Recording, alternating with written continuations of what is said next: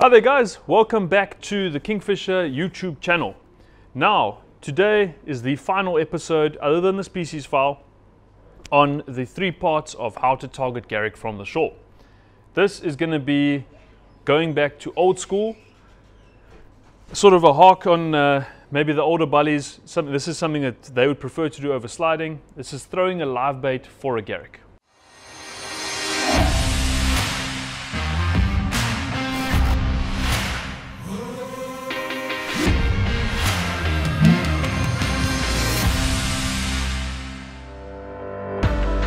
Now, the tackle has changed. It's no longer a Conelon Deluxe 9 ounce and 6 1/4 kp that you're going to be throwing 40-pound Maxima with a live shad.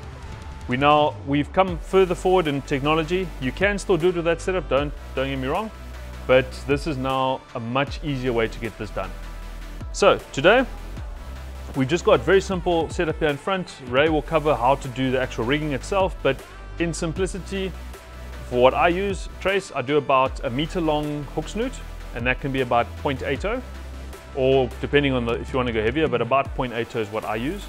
A 6/0 mustard tuna circle, cable tie through the eye sockets of the live bait, go put the hook there, go around that, just pull it tight, cut that off.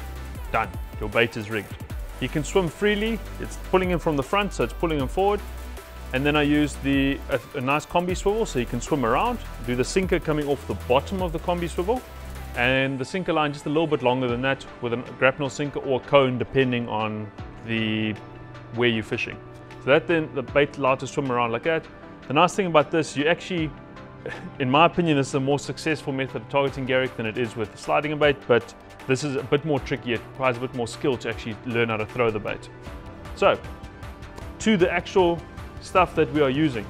I've got the 15-foot Elite medium heavy here, that's the 5 to 7 ounce. With the bionic finger on here, it allows you to throw a heavy bait a lot easier than it does if you're having to use your finger. So the bionic finger is essential when it comes to throwing heavy baits.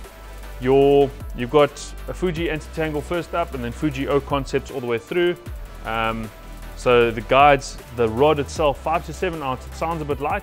It will throw a 7 ounce sinker and a whole shad if you really wanted to, if you know how to throw. That's the very important bit.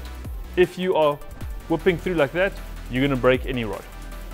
This guy, you're going to be throwing probably about a 5 ounce sinker, and generally your live baits are going to be mozzies, carantine that you're going to be throwing, and then just legal size shad. So those will all be held in place with a 5 ounce sinker, be it a grapnel or a cone.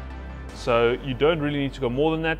Some guys, if you're going to go heavier, if you really want to use a 9 ounce sinker, then you're going to use the heavy version of this. So the 6 to 9 ounce is going to be the one you want to go with. So this is for your average live baits. So legal size blacktail, legal size carantine, pinkies, all of that. That's what you're going to be using, yeah. Okay, so that's the rod covered, guys. Now we're going to be talking about the reel and what we're going to put on that reel. So my choice, BG, mag seal. This is because sometimes you are going to be wading through and getting into a bit of deeper water if you want to cast a bit further. So that is the reason we go for the mag seal over the normal BG. If you want, if the pocket allows, the Saltus is an even better option, but this guy will do everything you need it to do. So this is 6500 size. I wouldn't go with the 8. The 8's just a little bit heavier. If you obviously can only have one reel, go for the 8000. Now, onto that 8-strand J braid. Now this is 300 meters, 50 pound. You can go to 40 if you want to throw further. 50 is what I'd go with. Just gives you that extra little bit of oomph for the throw. And on the backing, the 4-strand 50 pound, those two will fill that up perfectly.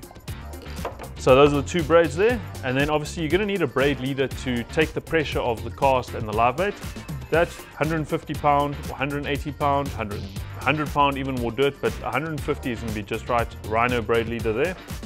That you are going to need to attach with an FG, is my preference there, onto your braid, or you can even go onto a PR if you want to be fancy. But my opinion, FG knot on there is the nicest, smallest knot, and that about 7 meters of that is going to be perfect enough for you to throw, and that's going to get tied straight onto your trace. Now, some guys are going to tell you that you need to have a nylon, long section of nylon so the fish can't see it, whatnot. If you want to, you can replace the braid leader with a nylon leader. I just find that I haven't lost any bites using braid over using nylon for that. So that's why your trace is going to be made of a good quality nylon like a Kingfisher leader material or Maxima, either of the two. So guys, when it comes to casting, nice long drop, slower action coming through. You don't want this quick over the top kind of casting. With that live bait rigged on the bridle like that, you can throw it as hard as you want, but try and loop your cast a little bit more when you're throwing a heavier weight, so you're not putting all the pressure onto the tackle. As long as you're in the restraints of the rod, it will throw it beautifully. So yeah, get it nice. When you're starting out, it's a bit difficult with the heavier weights. So wider cast, spread your hands out nice and fast. So obviously finger on the bionic, put your hand up here. Guys, do this, you're losing all your power. Put on that, you've got a nice twist with your hips and you'll get much better distance. So guys, that's throwing live bait for Garrick. Give it a go. It is a lovely method of doing that and a very successful way of targeting Garrick. Cheers guys.